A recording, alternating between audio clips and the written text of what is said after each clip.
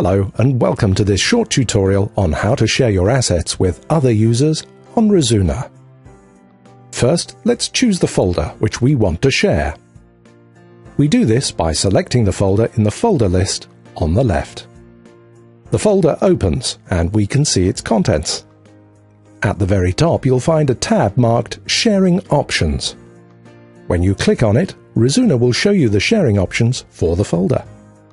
The first thing we want to do is to set the sharing permissions. In this case, it's shared for everybody. This means that everybody with the link can see the folder contents, even if they're not signed into Razuna. In Folder Properties, you can see that we have in fact chosen to show the folder to everyone, so they can access the folder without logging in. In order to see the folder, simply copy the link here and send it to the people with whom you wish to share the folder. In our case, we'll just paste it into a new browser window. And here you go. The folder is now freely available on the web. Users can add assets or files to their basket, which you can access here at the top. In this case, the user can download originals, previews, and renditions, simply by selecting them and clicking on Download. Let's go back and change the sharing options. Let's first select so that the folder is not shared. We say No at the top and click on the Update button. When we refresh the page, you'll notice that it's no longer available.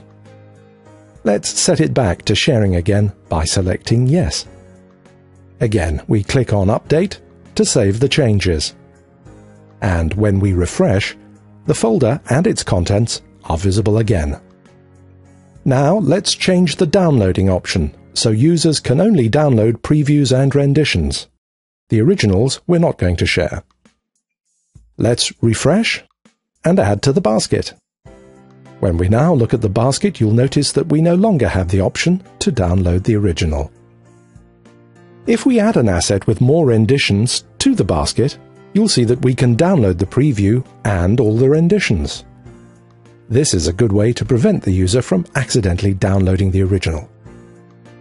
Now let's go back to the folder in Razuna. Let's set the download of originals back and go to the commenting section. In this section, we allow users to comment on the assets. Click Update and refresh the page in the other browser. What you'll notice now is that there's a new tab, List, at the top. When you click on it, you'll now see a page where you can enter comments to the assets. So let's enter a comment for the first asset. We now go back to Razuna. We go to the contents of the folder and click on the asset on which the user just commented. At the top, you'll see the Comments tab.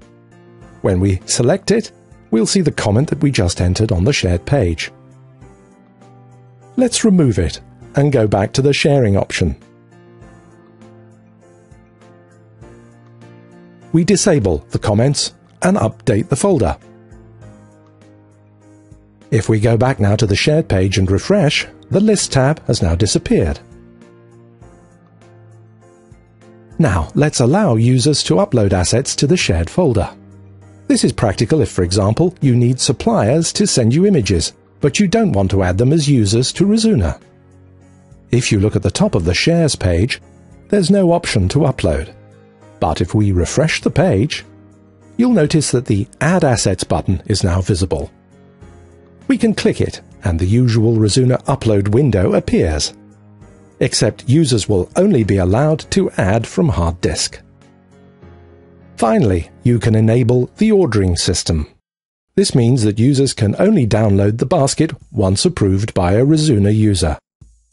The user is chosen in the drop-down here with all the other Razuna users. Well, there it is, how to share assets from Razuna in a nutshell. Thank you very much for watching this tutorial, and thank you for using Razuna.